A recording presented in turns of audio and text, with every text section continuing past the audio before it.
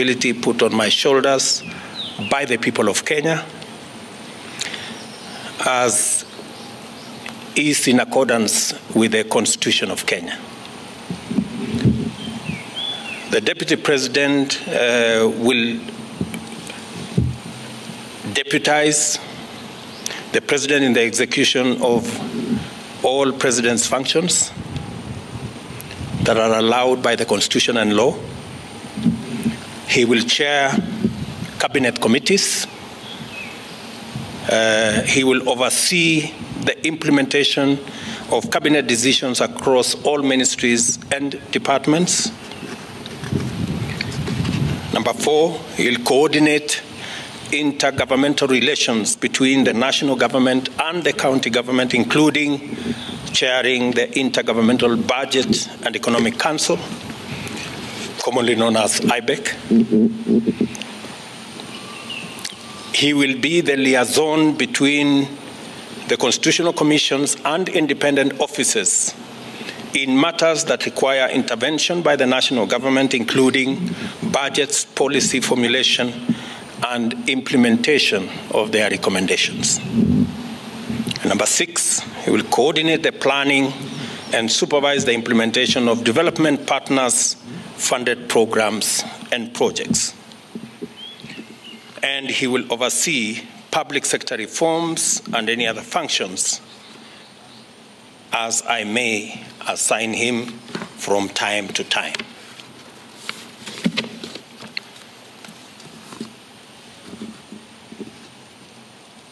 We have again the other very important position, and that is the position of the Prime Cabinet Secretary. And I have appointed my brother, Wycliffe Musalia Mudavadi, into that office. That office is probably the most senior office after the office of the President and Deputy President. And I have set out functions for that office. He will assist the President and Deputy President in the coordination and supervision of government ministries and state departments, in liaison with the ministry responsible for interior and national coordination, oversee the implementation of national government policies, programs, and projects.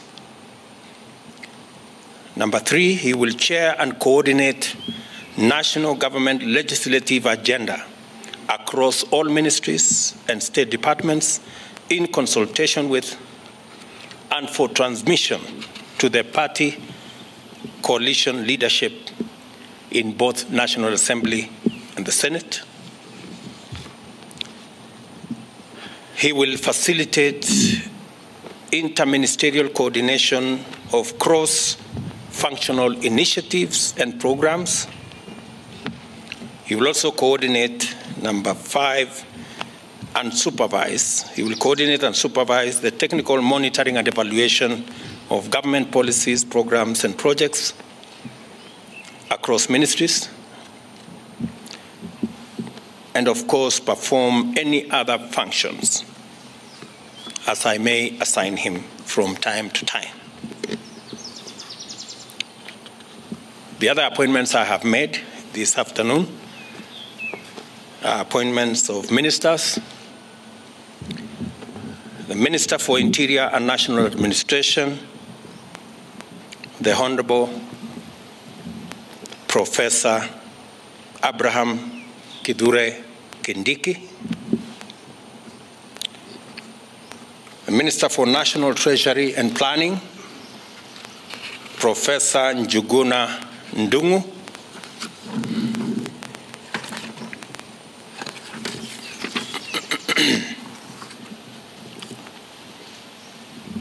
Public Service, Gender and Affirmative Action, the Honorable Aisha Jumwa Katana.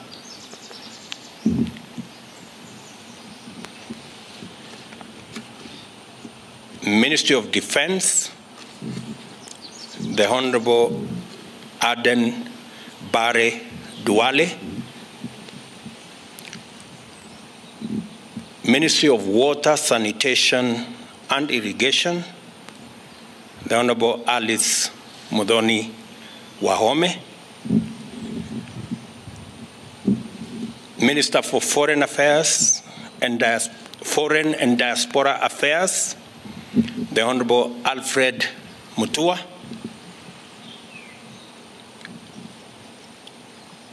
Minister for Trade, Investment and Industry, the Honorable Moses Kuria.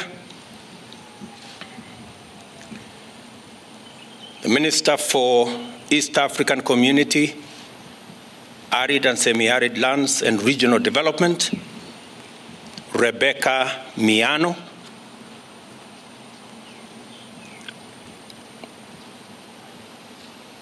Minister for Roads, Transport and Public Works, the Honorable Onesimus Kipchumba Murkomen.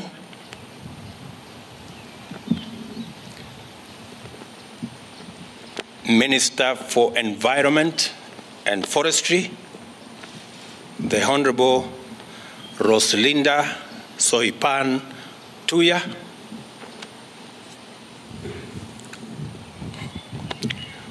Minister for Lands, Housing and Urban Development, Zakaria Mwangi Njeru. Minister for Tourism, Wildlife and Heritage, the Honorable Penina Malonza. Minister for Agriculture, Livestock and Livestock Development, the Honorable Franklin Mithika Linturi.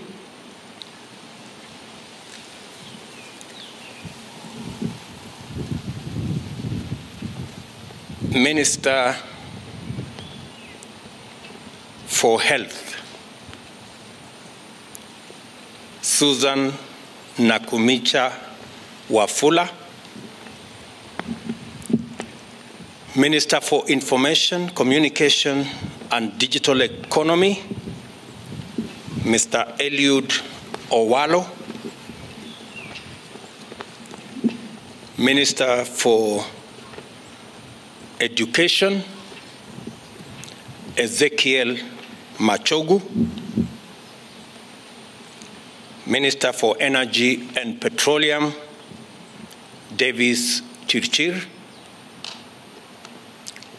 Minister for Youth Affairs, Sports and Arts, Honorable Ababu Namwamba.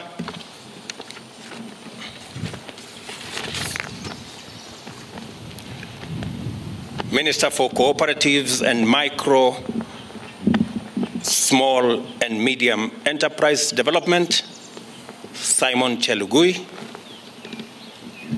Minister for Mining, Blue Economy and Maritime Affairs, Salim Mvuria.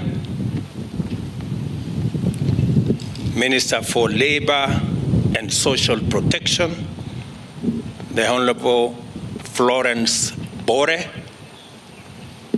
I have also made the following cabinet level appointments.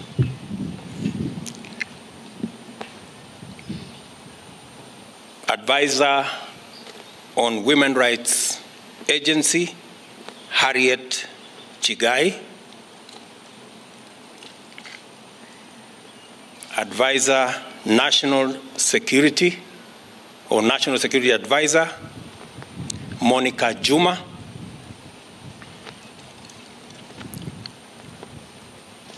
Attorney General, Justin Bidan Muturi Njoka.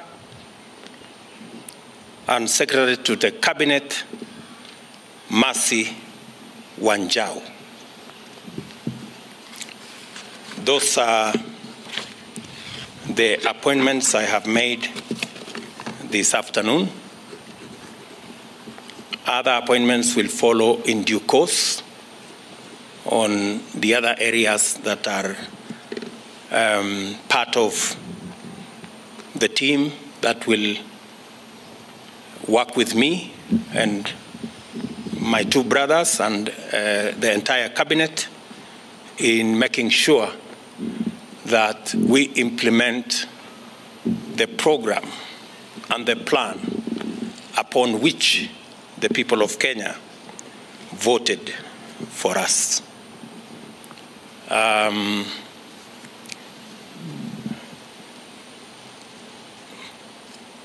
This afternoon also, I have received communication from the Inspector General of Police, Mr. Mutyambai, of his request to proceed on terminal leave because of his health situation. I have, after discussing with Mr. Mutyambai and in consideration of his service to our nation and his health situation, I have accepted that Mr. Mutyambai will proceed on terminal leave on the 6 months that he still has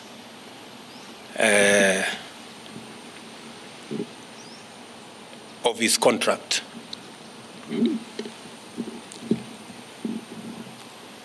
I have also received the resignation of the Director General of CID, Mr. Kinoti, and I have transmitted the same to the National Police Service to proceed with advertising that position. And meanwhile, they should get somebody to act in the place of Mr. Kinoti.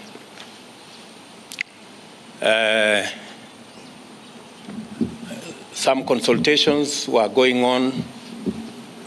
I wanted to confirm